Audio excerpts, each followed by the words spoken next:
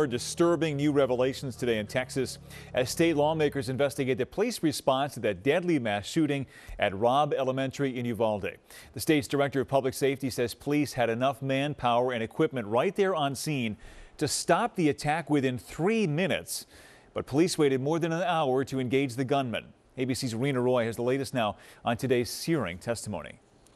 Damning testimony inside the Texas Senate chamber Tuesday. The law enforcement response to the attack at Robb Elementary was an abject failure. The state's director of public safety, McCraw, testifying before lawmakers, blasting law enforcement's response as his department's investigation uncovers new evidence about the massacre.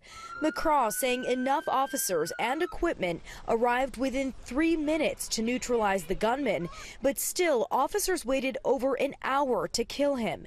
19 children and 2 teachers were fatally shot. 1 hour, 14 minutes and 8 seconds.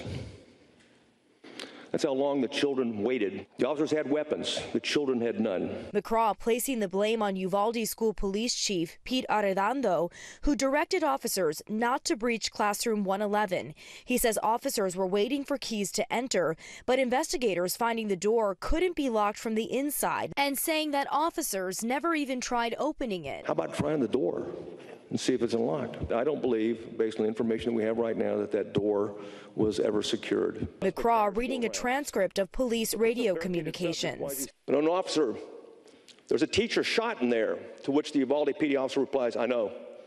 The chief, people are going to ask why we're taking so long.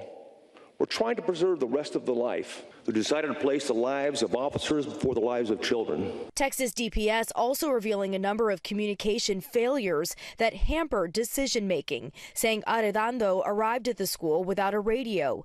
Victims' families calling for Arredondo to step down. Having Pete still employed, knowing he is incapable of decision-making that saves lives is terrifying. Arredondo has defended his actions in interviews, saying officers didn't hesitate to save lives but had to adjust to what they faced.